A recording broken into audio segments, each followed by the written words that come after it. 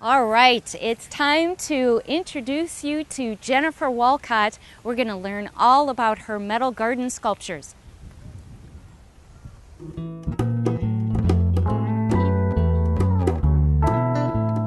You know, gardens are works of art in their own right with color, movement, texture, but no garden is really complete without a garden sculpture, whether it's something whimsical or adds a dash of panache. We're here with local Northfield artist Jennifer Walcott, whose work in metal is seen all over the state. Jen, I was going to ask you, what's your inspiration?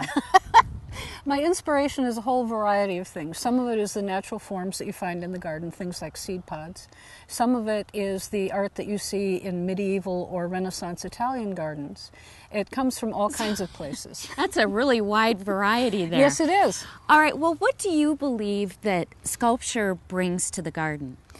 A couple of things. It's a contrast to the organic forms, and for instance, these guys, which are a very clean, simple geometric form, give your eye a chance to pause, because you're looking at this whole tumultuous tangle of organic forms and colors and textures, as you said, and your eye needs a place to just pause for a minute to say, I comprehended that, and now I can go on to another part. It's kind of like the mat on a picture that separates the image from the rest of the world. What a beautiful way of putting that. I can't wait to see some of your pieces. Of course, we have those. Yep. I want you to show us some other pieces you have. Okay, let's go down to the studio and I'll show you some other stuff. Great. These guys are called grass sticks. As you can see, they're quite flexible and they move in the breeze. They have a piece of angle iron on the bottom so you can pound them into the ground, and they stand there and behave like grass, and the birds like them.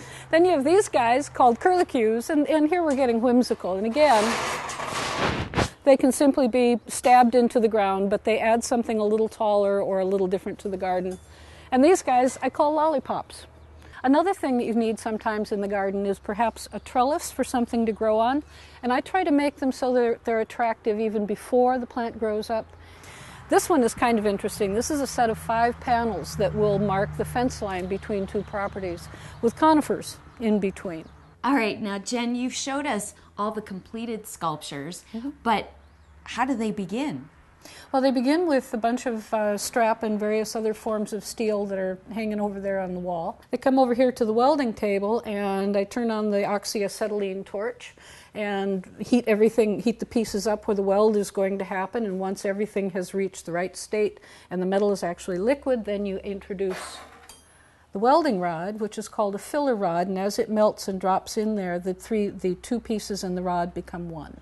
And that's the weld. And that's the weld. And I can't see a thing out of these. Oh, but if we had the torch on, you could see. All right, well, you can go to our website, diginminnesota.com, and find out more about Jennifer Walcott, her garden sculptures, and, of course, her show schedule. That's true. Again. Thank you.